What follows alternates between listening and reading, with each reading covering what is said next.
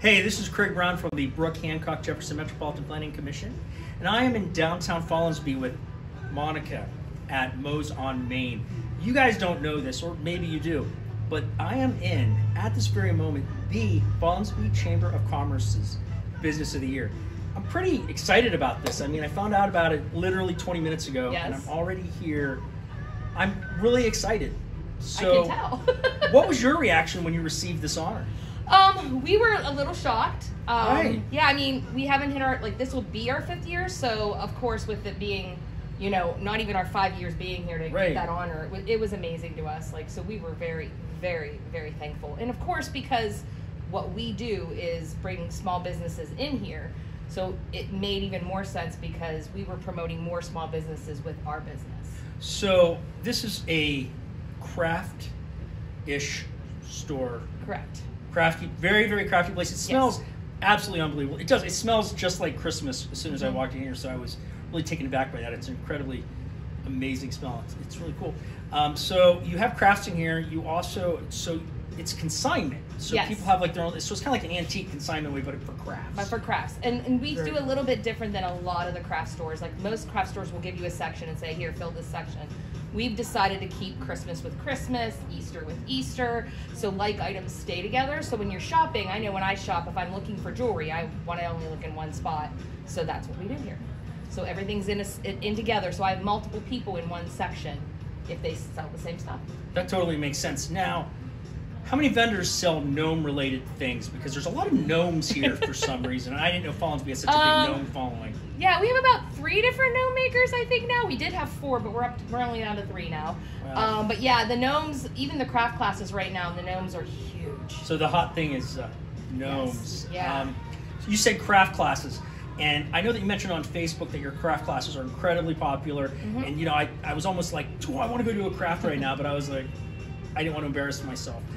Tell me about the craft classes. How does that work? How did you get into that? So we were trying to find ways to bring people into the store when we first opened, being small town, small area. How do you get the word out? And so one of the things was if we have craft classes and bring people in, then they get to see what you have in the store and shop while doing something crafty. So we do canvas painting classes, we do glass etching, we've done crochet. Tonight's a paint pouring class, we do wood painting. A little bit of everything, and we offer private parties. So, upcoming, I have a private birthday party for kids. So. Oh, that sounds fantastic. So, how did things go through COVID-19? I mean, you can't have classes here during a pandemic. So, obviously, you guys are doing okay. I mean, this is a beautiful spot. You got tons of traffic here on Main Street, Follansbee. I've seen the sign. I mean, and it's a different looking building. It really stands out. So, you're obviously surviving COVID-19. What did the experience do for you guys? So 2020 was actually one of our best years, and mainly because people were online.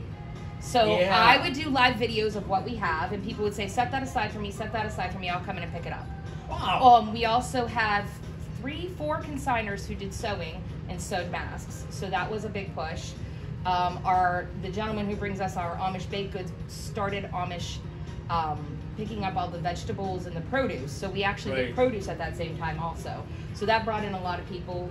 We did craft kits. So the kids were all home. What do you do with your kids while you're home? We had kits where they took them home and they could paint them at home. So we tried to make our business fit what was happening.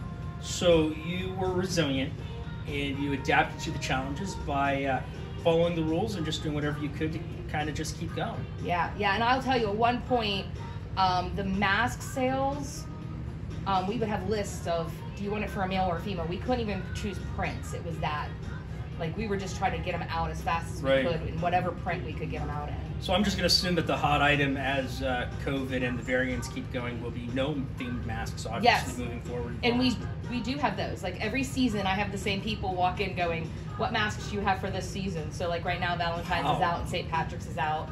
So, yeah. Nothing says love like a heart-themed mask. Yeah, yes, definitely. So, well, this is fantastic. I hope that we can do something to kind of get the word out about what's going on here. And thanks for talking to us. No problem. And, nice to meet you. No, the pleasure's all mine. So if you want to tell everybody out there a little bit more about how to reach you if they have any questions. We're on Facebook under Mo's on Main, and that's Mo's with an E, not M-O, apostrophe S, M-O-E, apostrophe S. We're at 1031 Main Street. I always say if you want to remember our address, think about Halloween. It's 1031. And we're between the fire station, the post office. We're open 6 days a week, so there's always a chance to stop by and see us. How cool. Thank you. Thank you.